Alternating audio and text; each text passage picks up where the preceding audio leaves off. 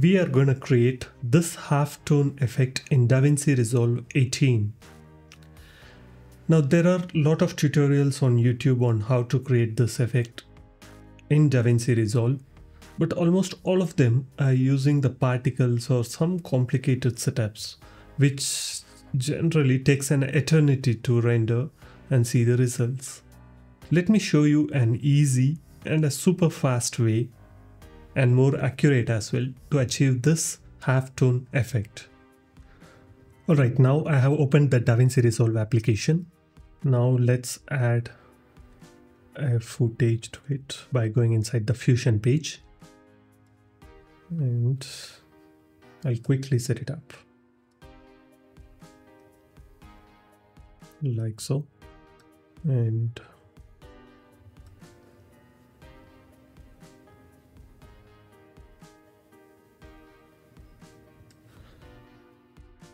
alright, so now let's add a color correction node and remove the saturation completely. Set the contrast to somewhere around 0.5 or 6 and slightly increase the gain. Now this is an ideal image to create the halftone effect. Let's add in an invert color node.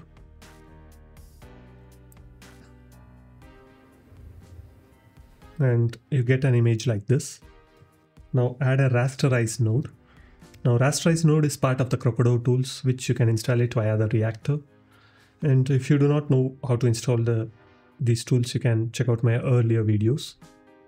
And now in the rasterize tool, you can reduce the size to somewhere around 0.2 or 3, like so. And now add a color node. Let's set it to multiply and change the color to black. Now all the dots are in black. Now let's add a background node.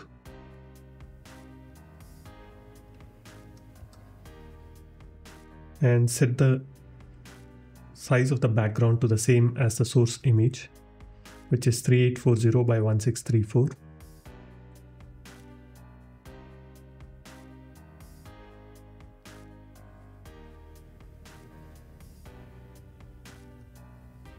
And set the color of the background node to slightly yellowish. You can set any color you like. And you get something like this.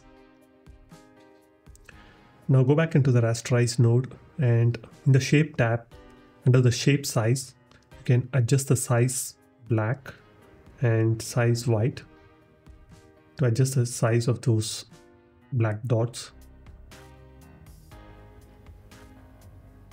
until it looks right.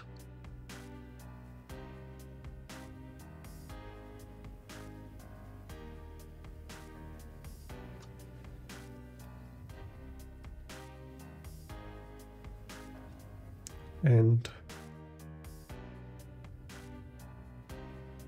this looks about right.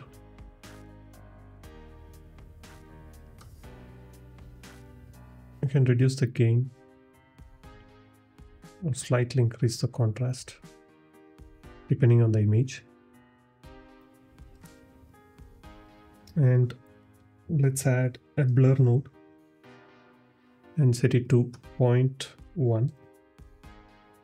And set the filter to Gaussian. And let's also add a XF chroma so that the dots look a bit cleaner, and set this size to 0.001. Zoom in, you can see the dots are a lot cleaner and looks better.